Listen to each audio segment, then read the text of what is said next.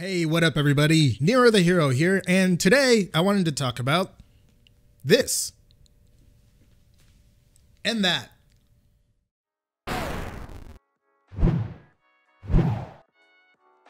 Okay, enough messing around. So I decided it was about time that I upgraded my audio equipment, more specifically my microphone solution when it came to my voice recordings and voice acting and content creation and video stuff and things like that. So I decided to go with this. This is the Neewer NW800 XLR microphone.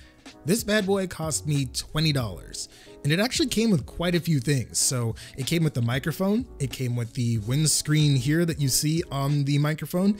It also came with the shock mount that you see that is also on the microphone.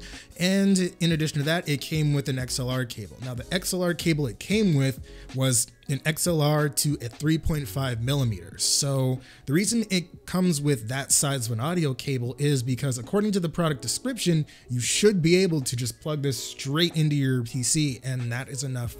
That will provide enough power in order for you to use the microphone.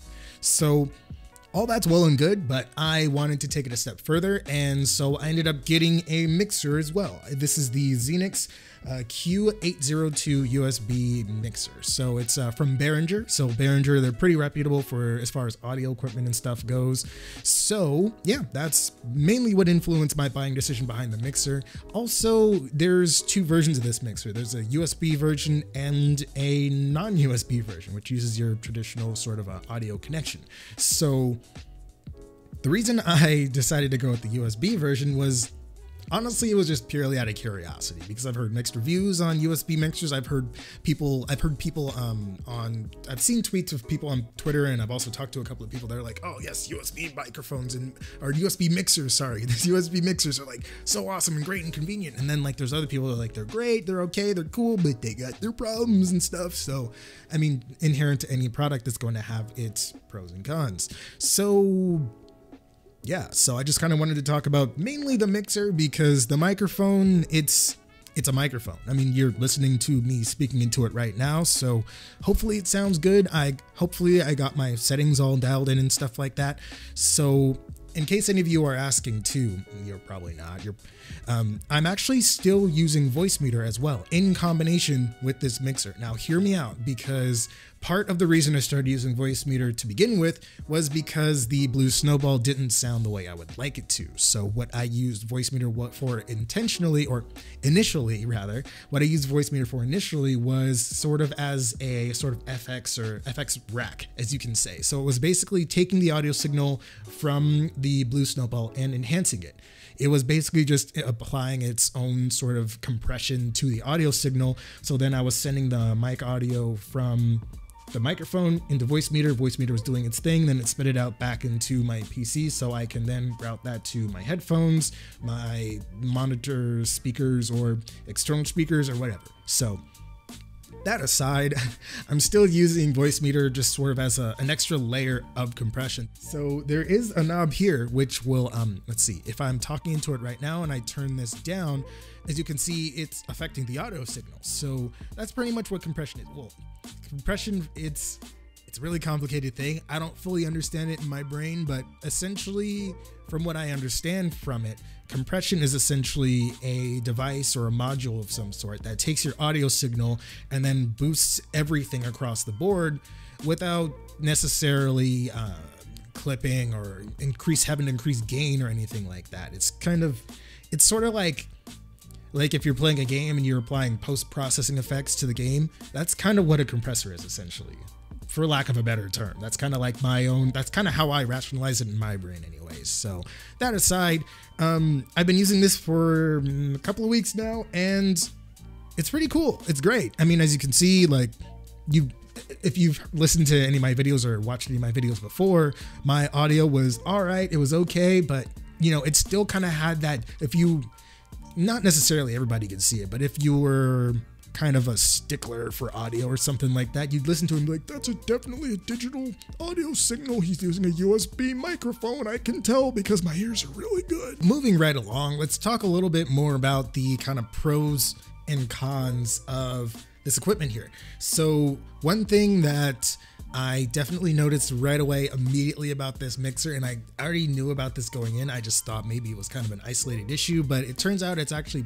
pretty dang common with this mixer in particular, is that the supports for it, little feet, they're a little uneven. So like if you have it on a flat surface, even though it's on a flat surface, it's still wobbly.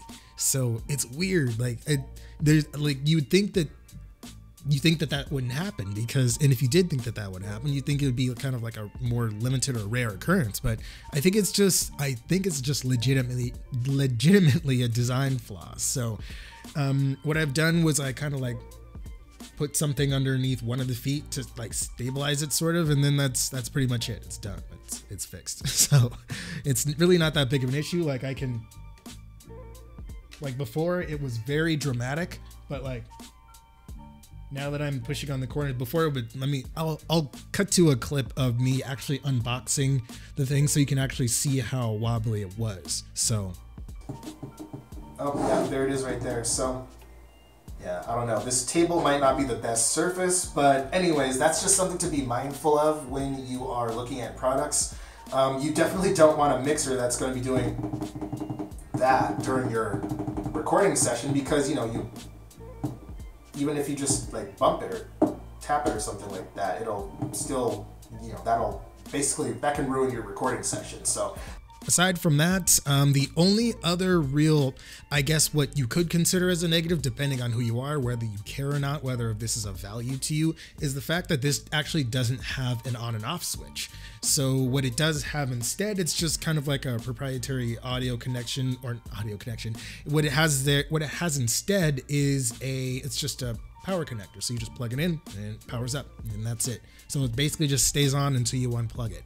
So, I mean, one possible solution for that is to maybe just plug the thing into like a power strip that does have a switch. That way you can just switch it on and off as you see fit. So, I mean, I just leave the dang thing on because I really don't care. It's not that big of a deal to me. So, I mean, but if that thing is a big deal to you, then that is something that you should definitely take into consideration. I'm not sure if that applies to the non-USB version of this, so I'll look that up and put it somewhere as like a thing. So all in all, I'm pretty satisfied with this purchase. I mean, the microphone's good.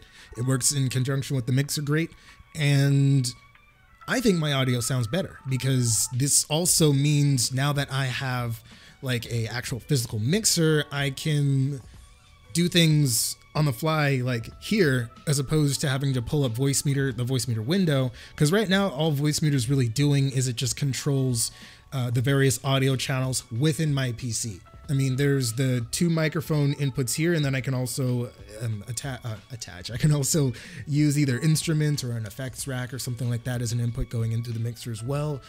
Other than that, I mean, it's just, because pretty much I just have it just like I usually have it set up in voice meter. I just have my hardware input 1 as this. This is my actual hardware input 1 because it's a USB device, so I can just click it in there and there it goes.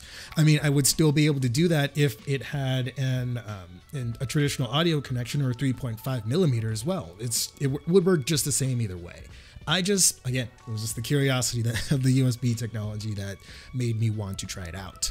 And aside from that, I mean, that's really all I have to say about this thing. I'm going to be trying to come out with a lot more content, more regularly anyways.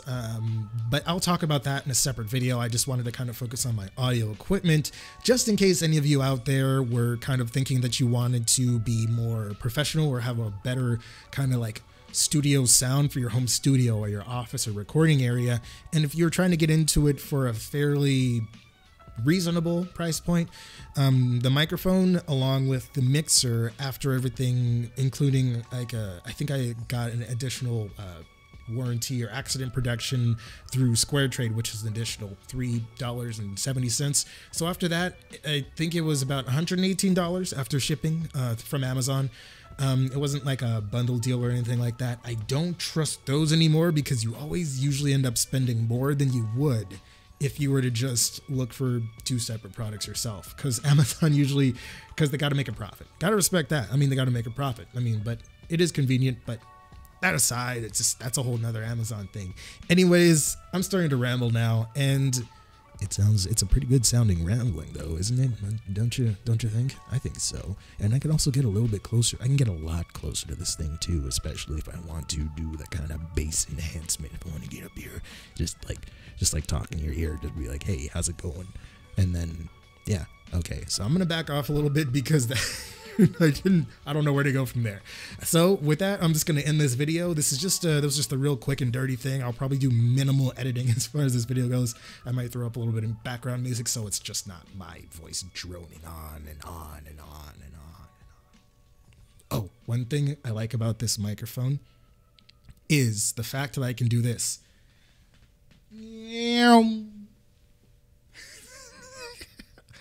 I'm dumb. With that, I'm going to call this a video.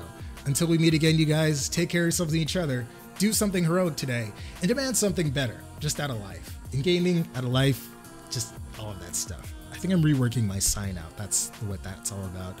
Anyways, this is NeroTheHero signing out. Peace.